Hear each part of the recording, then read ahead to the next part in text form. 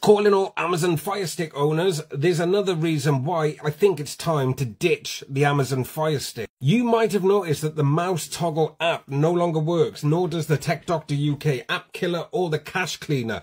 And it's a dirty move by Amazon, and this is why. Right, apps like mouse toggle and the cache killer and stuff like that, they all run from ADB. It's a debugging tool built on any Android device. It's one of the benefits of using Android. It's a remote communication tool. But first, check to see if it's turned on. So on the Fire Stick, if we head on over to settings and go down to My Fire TV. Now this might have been disabled in the update. So first head on over to About and keep tapping the device name until it comes up you are a developer. That may have turned off. Now, once you are a developer, if you go back and into the developer options menu, you can see mine is turned off. When you turn it on, that should be it. It should start working, but it doesn't.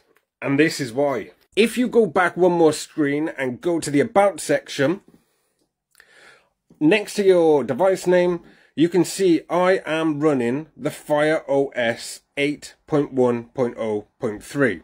Now, if you have that version of Fire OS 8 and later, or you have the new Amazon Fire Sticks, in a recent security update, Amazon have blocked the use of ADB, which is just fucking dirty, to be honest. So that has killed all the access to these apps, and more specifically mouse toggle.